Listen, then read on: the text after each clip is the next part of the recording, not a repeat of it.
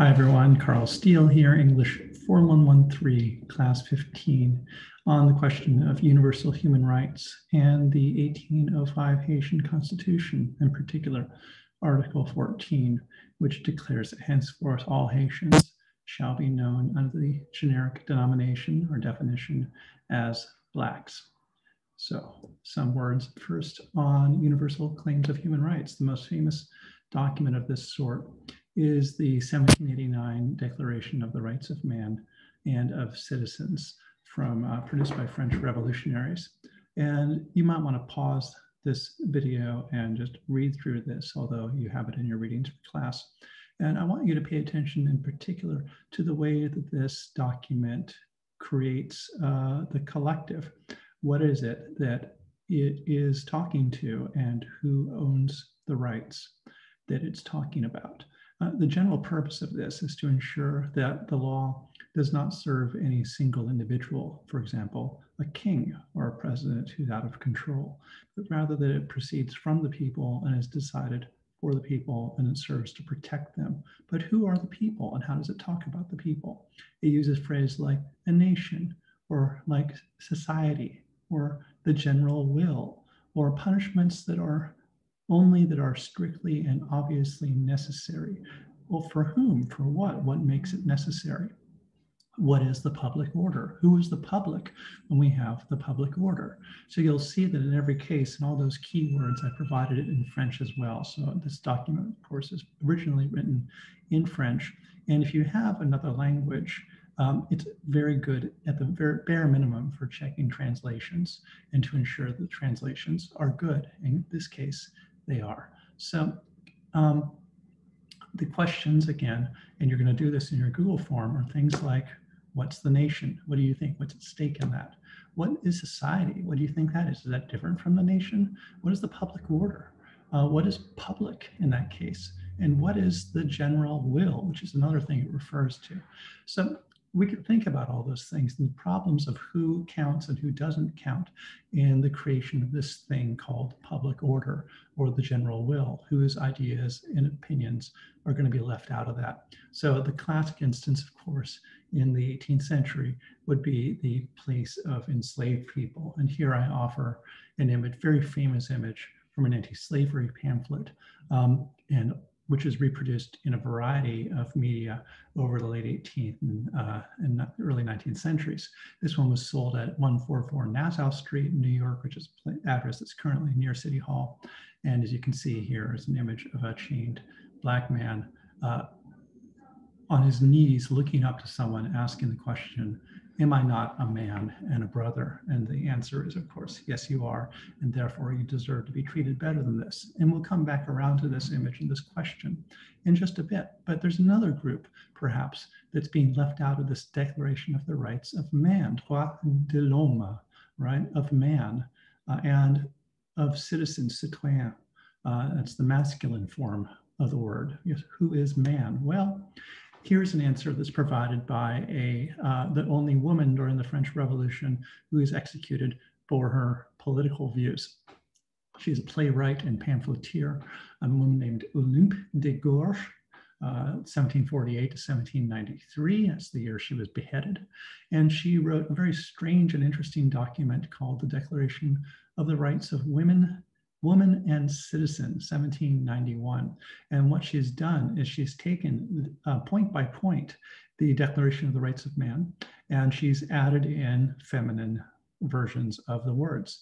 The law should be the expression of the general will. All citizenesses and citizens should take part in person or by the representatives in its formation. So this works a little better in French than it does in English. English doesn't have grammatical gender anymore and really hasn't since the 13th century.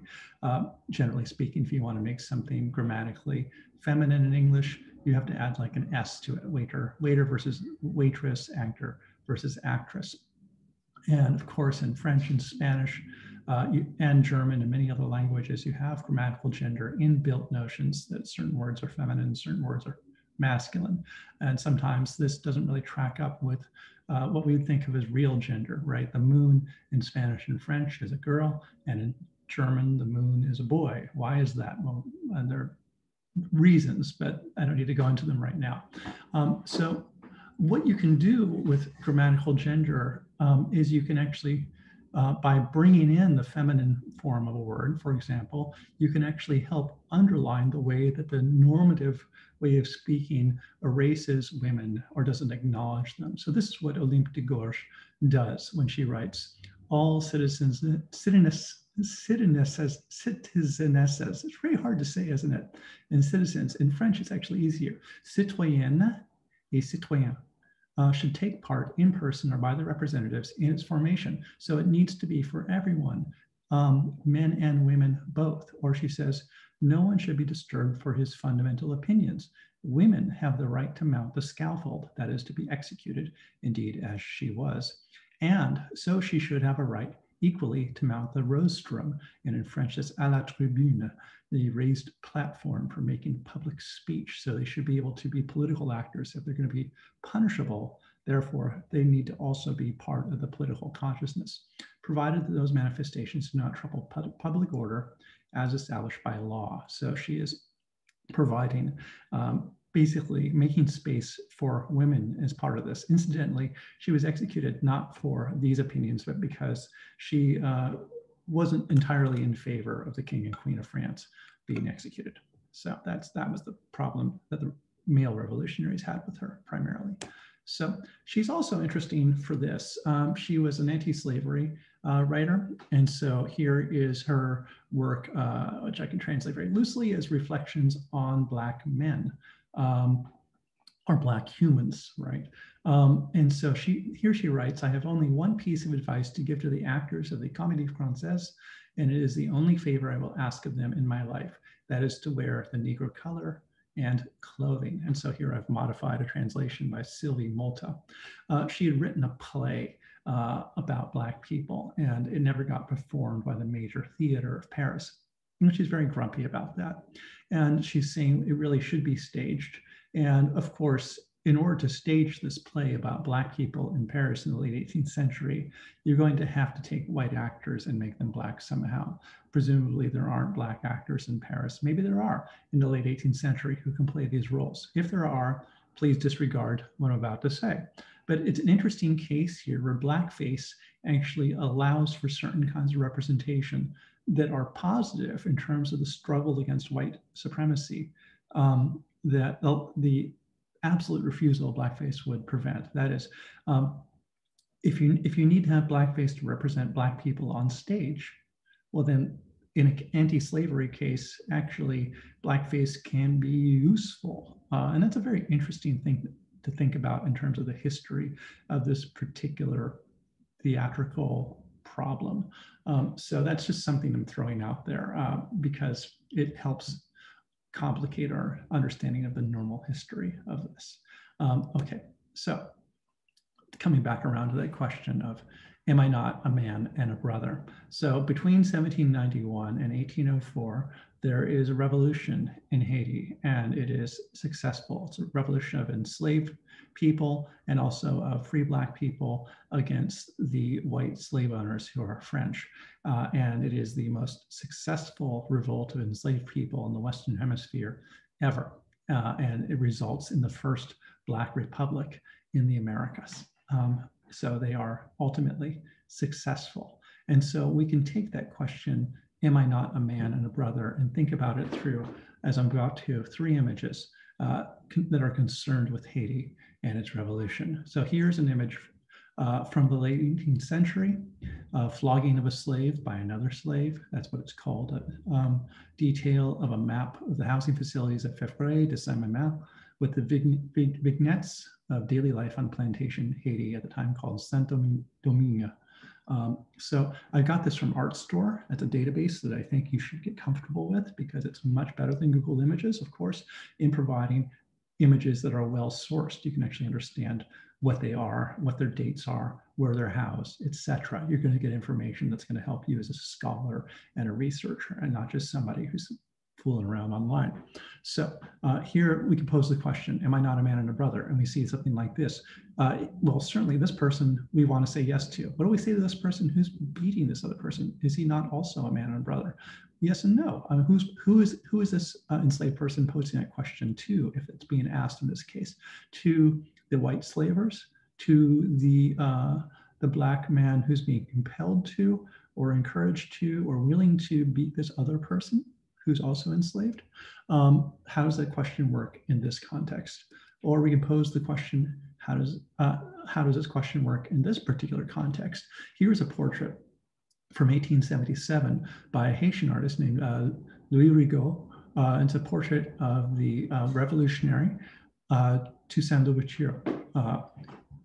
Toussaint Louverture was born in 1743 in Haiti, despite what I just wrote here, and he died in a fort in France when he was captured by the French. He was leading the revolution in Haiti, and he was captured and taken to France, and there he died in total misery in a fortress. But it was too late for the French. They were going to lose that particular war.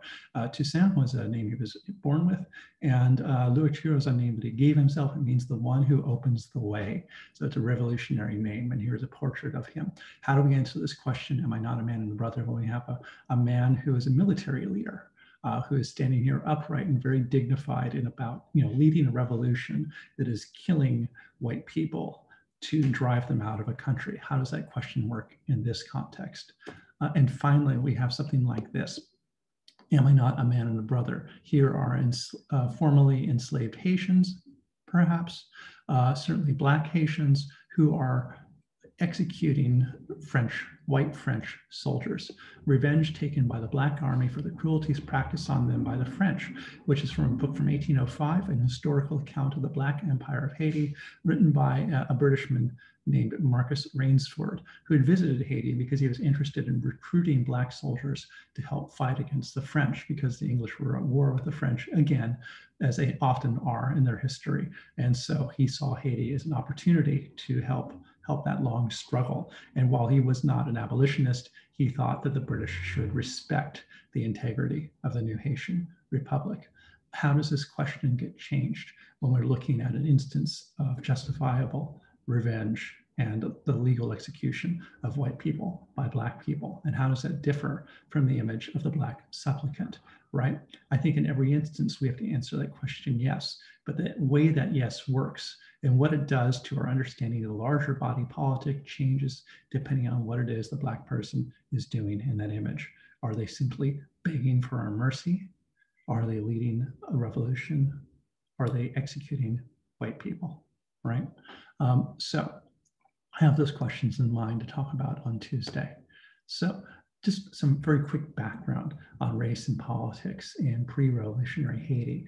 It's a very complicated racial setup, and it can be divided between, I believe, 5 groups. There's the white planters, who are very conservative, in French, les grands blancs. There are the somewhat more revolutionary small whites, the ones, the petit blancs, who are not as wealthy. There are the mixed race free people, because unlike the English system, the French system of enslavement has more inbuilt opportunities for enslaved Black people to be rendered free legally. So these are called the men of color, the hommes de couleur. And then we have free Black people who are not mixed race. Then we have the Black people who had fled and are maybe living in the mountains someplace, sometimes permanently in a grand marronage, and sometimes temporarily in a petit marronage. And then we have simply enslaved people, right? So this is a very complicated 6-part arrangement of class and skin color and status, right? It's a very complicated racial hierarchy. And in the second constitution of Haiti, this is all wiped away. And so I've provided this in a variety of different translations. So the French original is down here. Then English translations there's an English translation provided, also published that same year, 1805. There's also a Spanish one, which is on the very first slide of this presentation. And so every major language that's used in the Americas, I mean, except for probably Portuguese, has a version of this constitution because Haiti wanted this to be known. And here's the key thing: all exception, right? And that's a fine translation, of color among the children of one of the same family, of whom the chief magistrate is the father, being necessarily deceased, the Haitians shall henceforward be known only by the generic appellation of blacks. So the translation is a little bit peculiar, but the main thing is this bit to say that henceforth all Haitians shall be known as black. That is a radical transformation. It recognizes that race is primarily a legal category. In this case, the legal category is going to say that every Haitian citizen is black. So that wipes away the entire racial hierarchy. That's the aim of it. Now, you probably, I hope, read this blog post at Penn, posted at the Penn's website, called Race in the Haitian Constitution of 1805. And I have some issues with it, which I'm just going to talk about. And we have got this slide and one more. So the writer is quoting various scholars on this issue. And so it's on writing about this particular clause of the 1805 Constitution. So here's one that says, Germans, so this says that this document highlights the radical reconceptualization of race that underpinned Haiti's entry in the world stage. Now, the thing that I really want to stress is that race had been radically reconceptualized already in the Americas in the 17th century, simply in the creation of legal categories of whiteness and blackness, the creation of white people and the creation of black people as legal categories, which is the kind of categories they exist as, is something that's equally revolutionary, right? And so bear that in mind when we read something like this. Ann Gulick argues that the, quote, 1805 Constitution contains what in today's lexicon would be called a set of radical post-colonial aspirations, a community imagined through a legal narrative is capable of doing something none of its models had done before, identifying both blackness and humanity as basic signifiers of citizenship. Now, we can reverse this and say, of course, models had done this before, simply in a reverse way, which is identifying whiteness and humanity as the basic signifiers of citizenship, right? So what this document is doing is simply reversing the racial regime and the creation of racial categories that had happened in the Caribbean in the 17th century and in North America in the 17th century. It's simply saying every person who is a citizen is necessarily black. And every person who belongs to Haiti as a citizen is going to be black. We've already have these kinds of regimes in place. It's just typically that everyone who's a citizen is white. So here we go. Disrupting any biologistic or racialist expectations, Sybil Fisher argues, in modernity disavowed, they make a black a mere implication of being Haitian, and thus a political rather than biological category. I would say it's always a political category. Whiteness and blackness are always political. They just imagine that they are biological categories, right? That biological categorization is an attempt to naturalize racial divisions that exist primarily and almost exclusively as cultural categories and as legal categories. And so again, I take some issue with the way this is framed because it doesn't recognize the way that whiteness is just as false a category as blackness. And what this Constitution does is simply push at that fictionality of race and say, look, let's just put this on the table. We can make anybody white or anybody black that we want to through the law. So bear this in mind as well. In my last slide, thinking about a book that I've mentioned before in some of these talks, which I read earlier this year, Frank B. Wilderson III's Afropessimism. So what does it mean to be Afro-pessimist? One of the things that Wilderson is doing is arguing that blackness is a fundamental category of modernity, and it overcodes and overdetermines everything. So the story he tells is of being a man in his 20s working at a museum as a security guard in Minnesota, and his coworker is a Palestinian who's interested in the Palestinian struggle against Israel. And Wilderson is very eager to ally with this man. He sees that they are engaged in a similar struggle, Wilderson against white supremacy and this Palestinian man against the Israeli occupation. But then at some point, the Palestinian says, I was captured by Israeli soldiers and they were Ethiopian, and that was super humiliating. That is, I was being searched by blacks, and I found that awful. And Wilderson at that point realizes that, well, I'll read what he writes. There I sat yearning in solidarity with my Palestinian friends yearning for the full restoration of Palestinian sovereignty, mourning in solidarity with my friends mourning over the loss of his insurgent cousin, yearning, that is, for the historical and political redemption of what I thought was a violated commons to which we belonged, when all of a sudden my friend reached down into the unconscious of his people and slapped me upside the head with a wet gym's shoe.